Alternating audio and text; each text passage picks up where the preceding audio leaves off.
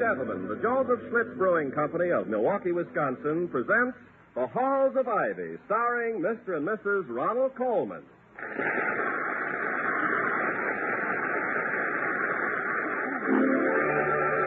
I was curious.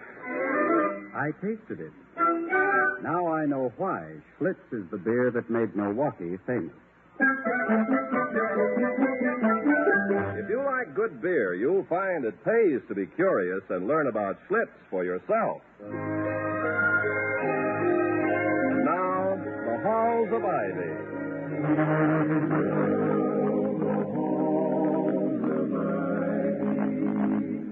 That surround us today,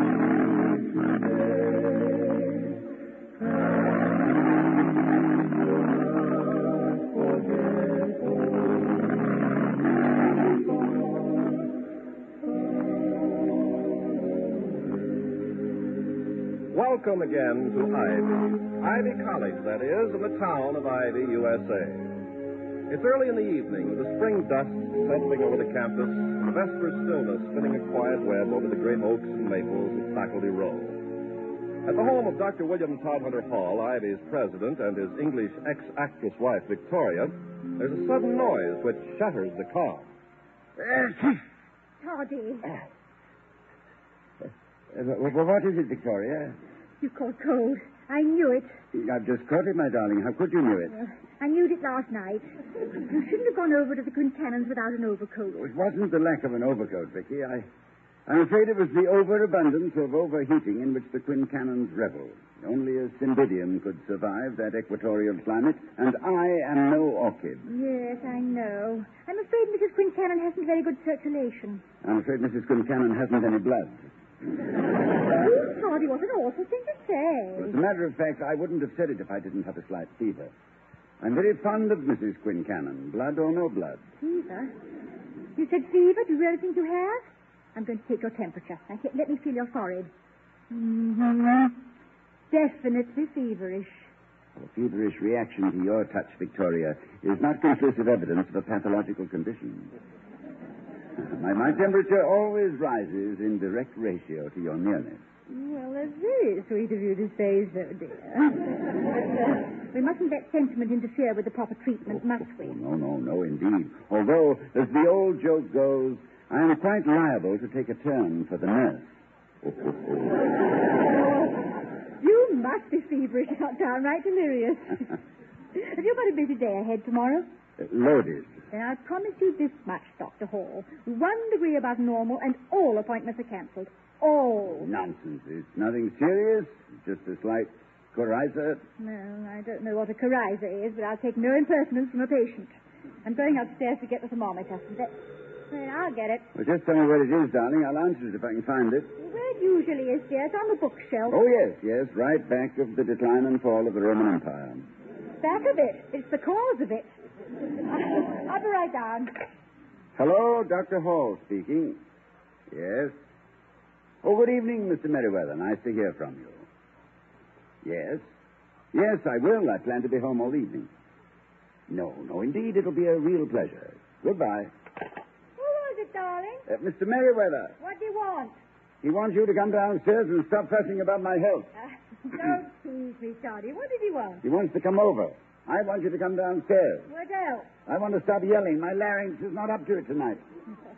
I can't find it. Not my larynx? No. The thermometer. I can't find it anywhere. Good. Not at all. I'm going straight to the drugstore and get a new one. Well, now, you can't do that, Victoria. You wouldn't leave me alone with Mr. Merriweather. I would. And the minute I get home, I shall send him packing and tuck you into bed. One tiny little, very pleasurable sneeze, and the whole world comes crashing down about my ears. One faint little sniffle, and a hurricane of emotional nursing has been loosed. Go, my darling, go in peace. Refurbish us with medication, hot water bottles, and all the unhappy miracles which cure mortal man of his most soothing ills. Go, while I suffer alone.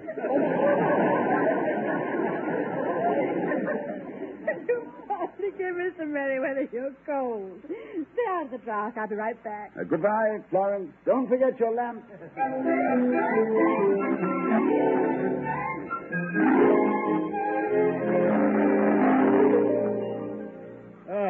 Doctor, I do hope I'm not disturbing you. On the contrary, Mr. Merriweather, I was looking forward to seeing you. Is there trouble on the campus? No, there isn't. Which is by way of being a novelty. No, Doctor, I'm not the bearer of bad news. In fact, I'm not the bearer of any news at all. Good. Then we can relax and discuss life, love, and the pursuit of happiness. The pursuit of happiness will do, Doctor. Life and love at my age are delicate subjects. To be quite honest, the real reason for my visit was your wife. Oh? I don't think I have to remind you what a real fan of hers I am. Always have been. I know. And as president of the Victoria Cromwell Hall Fan Club, I welcome you as a member. I'll attend every meeting. Doctor, I'm afraid I got a little carried away last week. You know what a hobbyist I am, always fooling around with gadgets, electric trains, and stuff. I went to work at such an early age, I'm making up for my lost childhood, I guess. Don't be surprised if I show up here sometime wearing a hop-along Cassidy suit and swinging a yo-yo. Well, you'll be quite welcome wearing a pinafore, Mr. Merriweather. But, what's the point? Well, the point is, Doctor, that when I learned that Mrs. Hall was going to do a number in the Junior Follies, I smuggled a recording machine into the auditorium. You did? What a splendid idea. Did you get her song? Every magnificent note of it. For posterity. And it's much too good for them.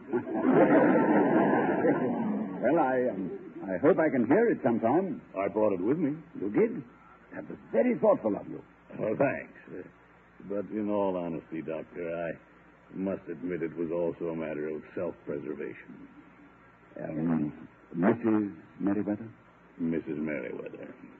Although she's as great an admirer of Mrs. Hall as I am, she said clearly and distinctly, if you and your electric recorder play that song once more, John, I will break every bone in your large body and then sue you for divorce, naming Thomas Alva Edison as correspondent.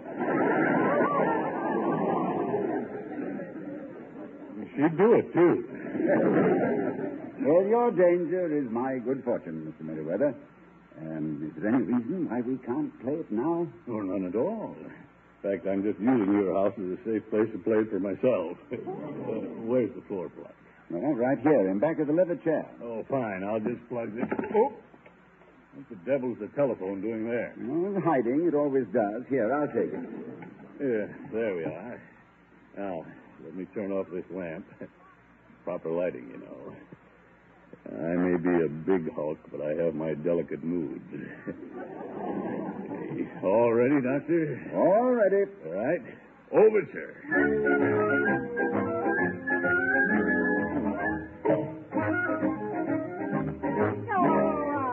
The lovely bunch of cocoanuts, there they are standing in the row. A big one, small one, some a cigarette, just a twist of the wrist and took the show and said, oh, I've got a lovely bunch of cocoanuts.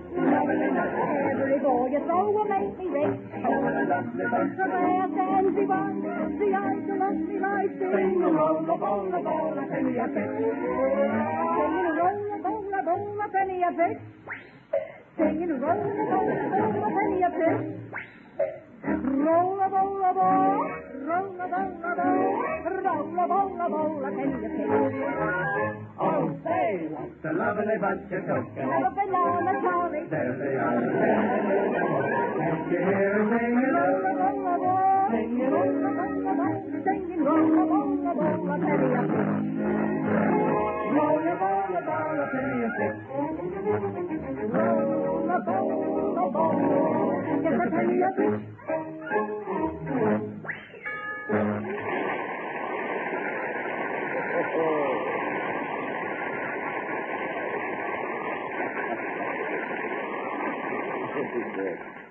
Oh, Doctor, isn't that dynamite? Wouldn't that make Rogers throw away his Hammerstein? Yes, it certainly would, Mr. Merriweather. Yes, we'll have to play it for Victoria. Certainly. I wonder where on earth she can be. What time is it? It's 8:15. Why? You look alarmed. Oh, good heavens. Vicky's been gone more than an hour. Well, where'd she go? To the drugstore, 5 minutes from here. Oh, well, she probably stopped off to see someone on the way. Or got to reading a magazine. There's something rather attractive about reading magazines at a drugstore's expense. No, she wouldn't have done that. She thinks I'm ill. I'm not, of course, but I'm worried. We'll phone the drugstore. Yes, I will. Excuse me. Now you've got me worried. Busy. Yeah, sure. When isn't it? I've always said the greatest practical joker of the 20th century was Alexander Graham Bell. I wonder if I should phone the police. Oh, no, don't get panicky, Doctor. You don't understand, Mr. Merriweather. She thought I was ill. She'd never stay away a minute longer than necessary. She went to get a thermometer. She thought I had a temperature. She was right, Dr. Hall. You have. You've worked yourself into abuse. I'll bet you've added more degrees to your temperature in the past 5 minutes than you've earned in 25 years of academic life.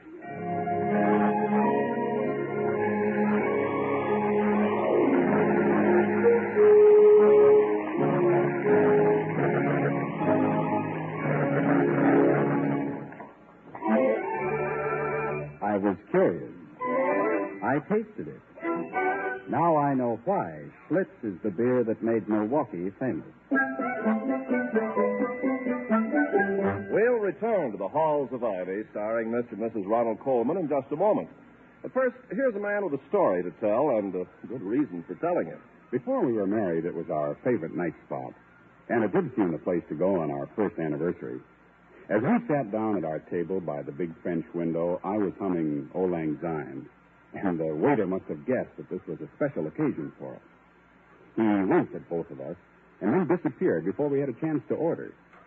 A few moments later, he was back with a smile of warm hospitality and something more. 2 bottles of Schlitz beer, compliments of the management. Well, neither of us had ever tasted Schlitz, though it had been recommended to us many times. As we looked at our glasses, I knew that my wife was as curious as I. Could Schlitz really be as good as people said it was? There was only one way to find out, so we tasted it. I looked at my wife, and she looked at me. And I don't know whether it was mental telepathy or simply 2 people in complete agreement on their first anniversary, but we both said in one voice, no wonder Schlitz is the largest selling beer in America. No wonder they call Schlitz the beer that made Milwaukee famous.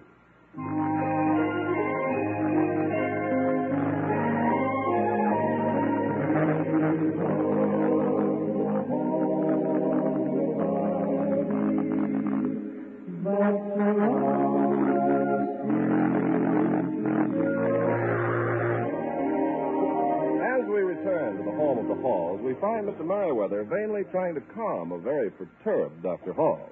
Now, you see, Doctor, she's all right. Well, I don't understand it. The druggist said she just left there this minute. Now, what could have taken us so long to get there? Oh, any number of things. She probably stopped by to get some advice from Doc Thorson.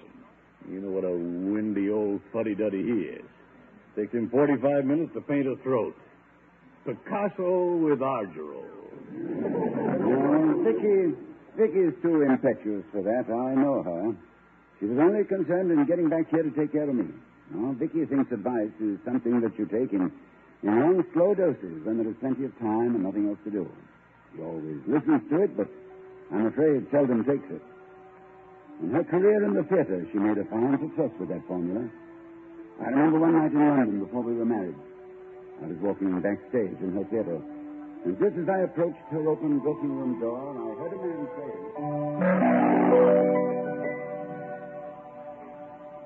Vicky, the play's doing beautifully, and you're superb in it. Then what have I done? Nothing, my dear. It's what you might do that worries me. As an old friend, I feel that I have the right to give you some advice. If you hurry, Ian, I have a date. That's what I mean. You're American. He isn't my American. Yet. No, let's not quibble. You simply don't realize, Vicky, the basic differences between these two countries in habits, customs, humor, everything. They don't even speak the same language.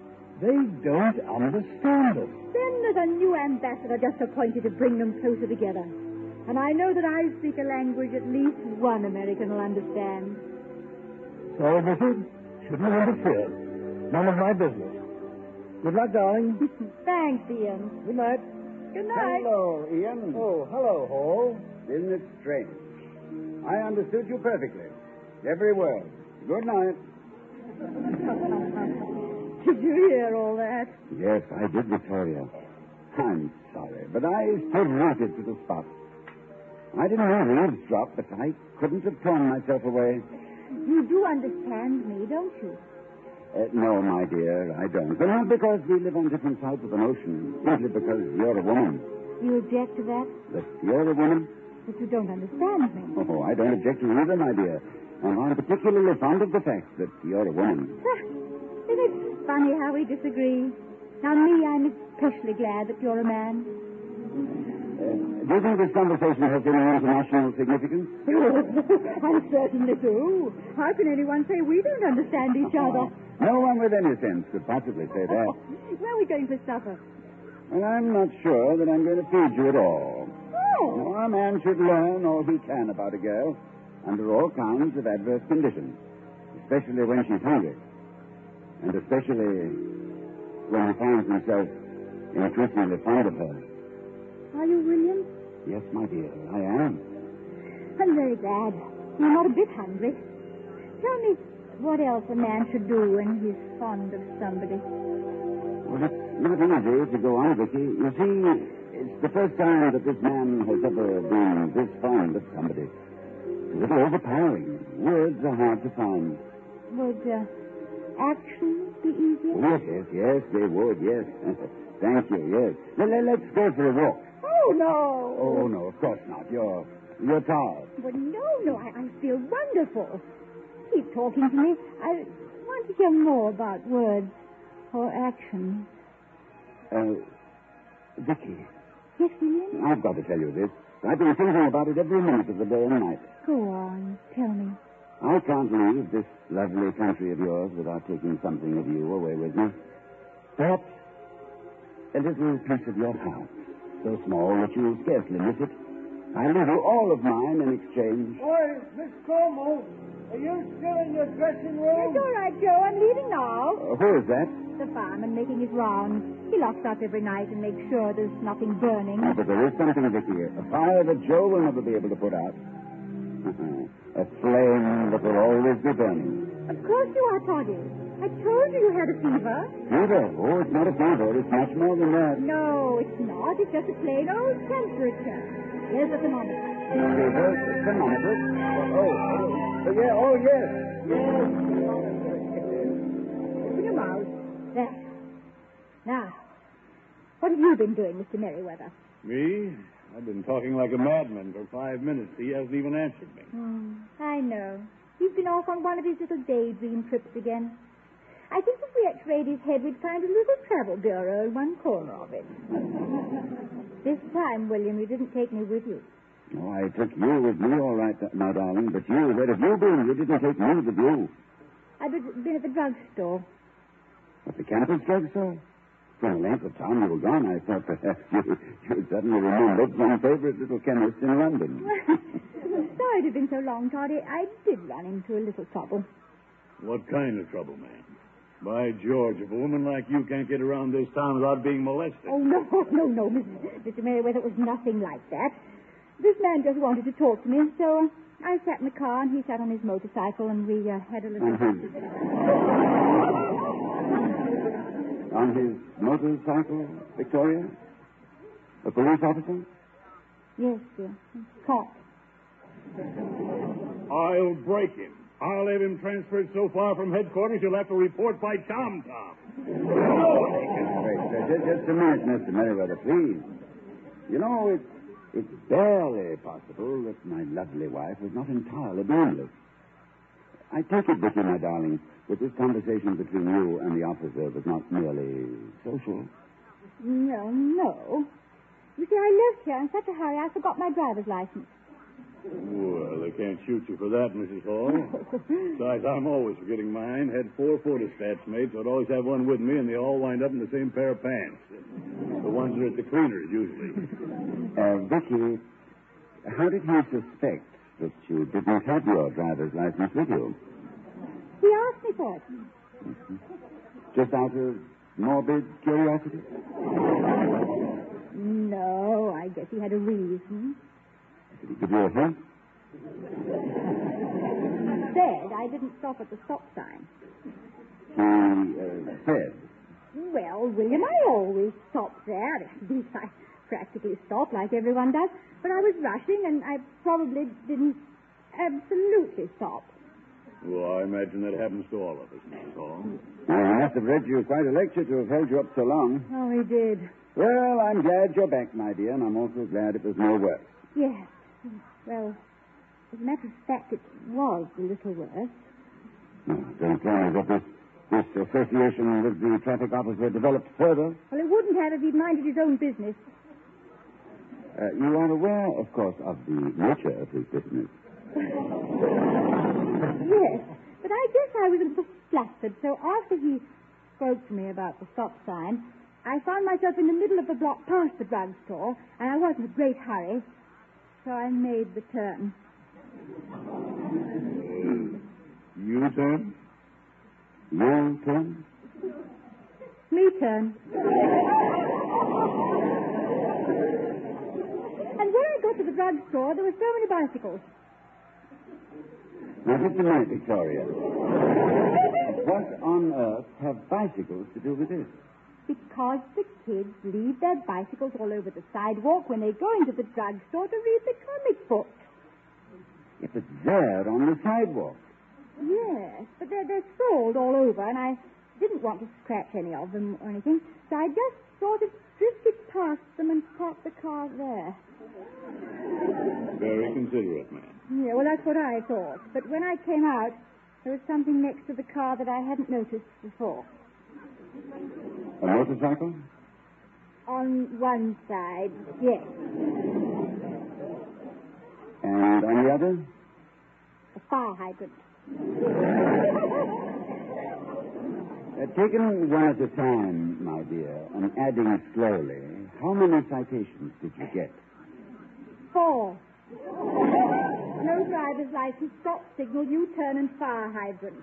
Don't give it another thought, Mrs. Hall. I'll have all these tickets taken care of at the City Hall tomorrow. Very kind of you, Mr. Merriweather, but it's quite impossible. Impossible, my eye. Those boys at the City Hall know where they get the jelly for their sandwiches. Mr. Merriweather. Yeah? I haven't the slightest doubt of your ability to handle this situation, and I appreciate your good intentions. But we can't let you do it. Ethically, we must accept the penalties for transgressing the law. You think I'm being stuffy? Yes. No! You're perfectly right. I'm sorry. I was very careless. Well, even so, Mrs. Hall, such trivial offenses. Now, Mr. Merriweather, there is no such thing as a trivial traffic violation. We work 12 months a year with the National Safety Council to give Ivy College and the town of Ivy a good traffic record. I can't preach safety and law observance and wink at violations by my own family. You're absolutely right, Toddy. I'll take the knock. The rap, Mrs. Hall. Oh, I'll take the rap. Now, you do understand, don't you, Vic? Think of our students, driving every type of car imaginable, from chromium-plated convertibles to $25 hot rods, and none of them with the appreciation of what 1.5 tons of speeding metal can do to human flesh and bone. They haven't had time to learn the dreadful dynamics of speed, inertia, momentum, and impact. Doctor, you're right, as usual. I hate to see you get stuck for all those fines, Toddy. It might really be cheaper if I went to the clink. You're the best thing that ever happened to the city jail. Raising the social tone. They've been getting a very shoddy type of patron there lately. Well, it'll be the first time I ever paid $40 for a thermometer. But anybody can make a mistake, Vicky. You're too intelligent to make the same one again. Yes, of course she is. I'm going home and have a little talk with my wife. Every time she sees a red light, she thinks, my goodness, I forgot to get the maraschino cherry. By the way, Doctor, you mind if I leave my record player here for a day or so? No, not at all, Mr. Merriweather. May I use it? Well, please do. And I hope you feel better tomorrow, both of you. Thank you, Mr. Merriweather. I'm sorry to have involved you in this little family contretemps. Oh, nonsense, Mrs. Hall. Perfectly natural mistake, particularly for a woman driver. Good night, Dr. Hall. Good night. Good night. Good night, and Mrs. Hall, may I say that whatever your sins may be, the sight of you always makes me feel, and act, I'm afraid, younger than any son of mine would have the right to. Your admirer, ma'am. Good night. Good night. Oh, Daddy, what an awful thing for me to do when you're running a campaign straight in the opposite direction. Oh, forgive the sermon, Vicky, but you do understand, don't you? Oh, of course I understand. And as for the sermon, I'm just sorry I was the one who supplied the text, Reverend. I'm a reformed character. Only in the matter of traffic, I hope. Otherwise, my angel, I should deplore the slightest change in any facet of your character. And I think that my cold has departed sufficiently for it to be quite safe to kiss me. You're right. It is perfectly safe. Just to make sure, let's do a little more research. Thank you, Dr. Ariston. Now, what is that machine Mr. Merriweather left here? Oh, what he calls one of his gadgets. It's a record player. Is there a record on it? Yes, I believe there is. Well, let's play it. Now, what have you done to deserve it?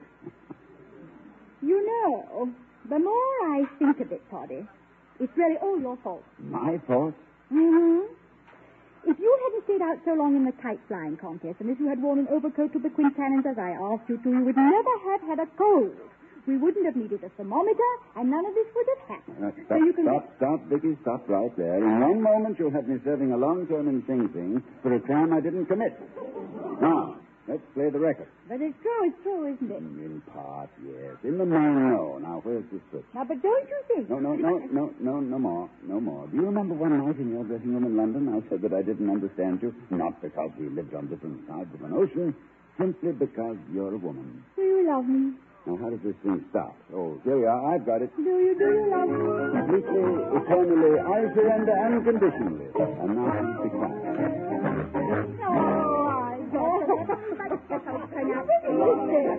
Never mind. You listen. A big one, small one, stop, a cigarette. Just much with something up your wrist and what the showman said. Oh, I brought the lovely most cocoanuts. Every ball you throw will make me rich. There stands your voice, the idol of me life, singing all of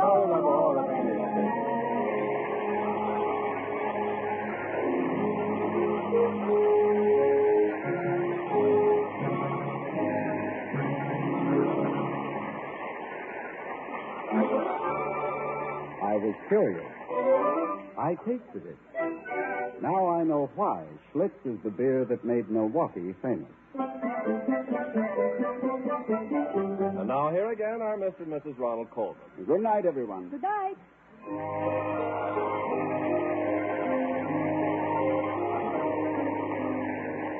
Watch for Ronald Coleman's latest picture, Champagne for Caesar, which will be released nationally next week. We'll be seeing you next week at this time at the Halls of Ivy, starring Mr. and Mrs. Ronald Coleman. The other players were Willard Waterman and Eric Snowden. Tonight's script was written by Nat Wolfe and Don Quinn. Our music was composed and conducted by Henry Russell. The Halls of Ivy was created by Don Quinn, directed by Nat Wolfe, and presented by the Joseph Schlitz Brewing